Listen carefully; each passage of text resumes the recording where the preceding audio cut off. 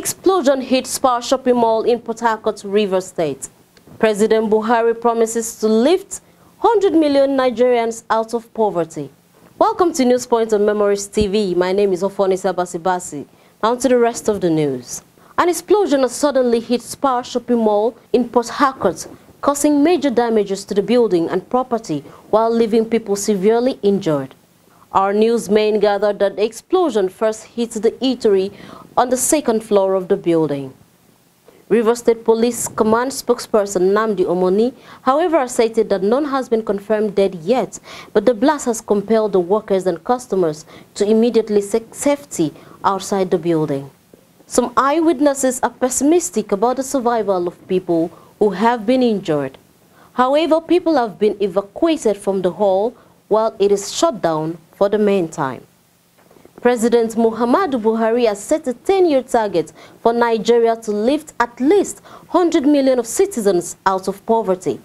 President Buhari said this in an inaugural address for a second term in office delivered in Abuja, which he deferred to the June 12 Democracy Day celebration. According to him, his administration would from now on lay the foundations for accomplishing the poverty redemption goal by offering a leadership with a sense of purpose. With leadership and sense of purpose, we can lift 100 million Nigerians out of poverty in 10 years. Following the 60% drop in oil prices between 2015 and 2016. World. Buhari said Nigeria could reverse the situation just as China and Indonesia did by lifting their people out of poverty. He expressed optimism that the task is not unattainable. If China and Indonesia could do it, Nigeria can do it.